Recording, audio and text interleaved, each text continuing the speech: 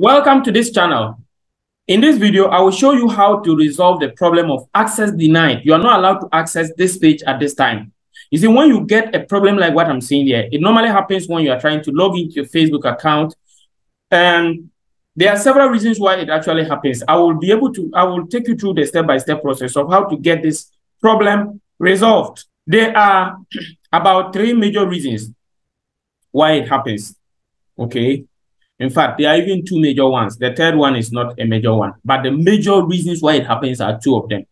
Before I continue, if you are new to this channel, subscribe, turn on the notification bell, like this video, and then if we produce other videos like this, you'll be able to see it. Thank you so much.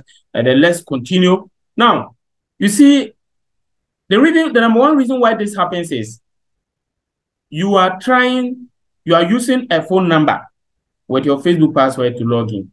That's the number 1 reason why it happens.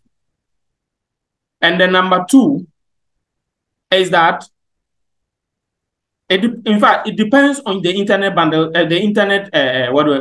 provider. Depends on the internet provider. So we're going to tackle them one by one so that you see how it will be resolved. So the first one, this one, I was trying to use a phone number, and that is why the problem happened. So this time around, I'm going to use an email, and let's see whether it will happen or not. As you can see, it has logged in.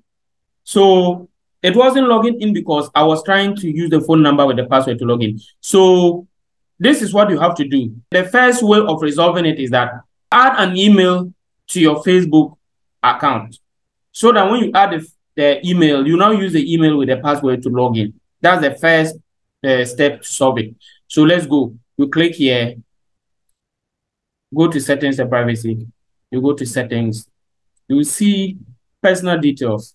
So under personal details, when you go down, you see personal details. Then when you check, you see contact info. So if you don't have email added, you add your email to the account and verify that email. So if I want to add, how do I add? I'll just click on add new contact. So add email address. Then I'll put the email. They will send a code to my email, and I'll put the code there and verify it. So that is adding the email. After you add the email, try to log in again. And I tell you that it will log in. It will log in successfully. Now, let's go for the second option. Okay. So as you can see, I've logged out. If I try to log in again with the phone number, you will see something. If I try to log in again with the phone number, check and see something again. As you can see, the same problem again, access denied. You're not allowed to access this page at this time. Okay. Now, this time around, I'm still going to use phone number, but I'll change the internet service provider. So I am in Ghana. I'm using Vodafone Internet. That's my mobile phone, Vodafone Internet. Now I'm changing to my Wi-Fi. Let me change to my Wi-Fi, and the Wi-Fi internet provider is a different company from the first one. Okay. So after changing to the second one, it is still telling me access denied. But for most of the time, if you change the internet provider, it is likely to work. I have done it on several occasions, and when I change the internet service provider, it always works. So you can try it and see. Or let me begin. Let me try to do it all over again. Good.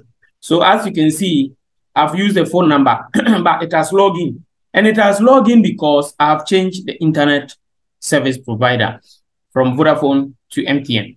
I know if you follow the same procedure, if you use these 2 steps that I have just indicated, you will get a solution. The last one is sometimes it is a security. It is a security reason why they prevent you from logging in. It is a security check. So they want to make sure that probably sometimes you may be logging in at a different location from where you usually log in. So in that case, you can try resetting your password. But as I said, that one is a minor reason why that problem may happen. The 2 major causes of that problem is what I indicated earlier. And if you follow it, you are going to get a solution. If you still follow it and you don't get a solution, remember to leave your comments in the comment section and like this video. Follow the WhatsApp link to WhatsApp us and we can help you further. Once again, thank you and bye-bye.